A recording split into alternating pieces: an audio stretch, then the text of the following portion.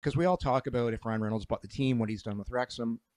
That's a very low-level soccer team that he helped build up. Like, if you did something like this in the East Coast League, the guys would love it. Like, talking about a journey on the coast and on the bus, and they would be because guys that are making whatever they make on the coast, like 50 grand, are now going to have a chance to parlay this to maybe something that can generate them income versus a guy in the NHL that's making $8 million. Oh, okay. Well, you're not sure. Like, I tell you one thing, a guy like Paul Kariya, he ain't going to want the camera on him.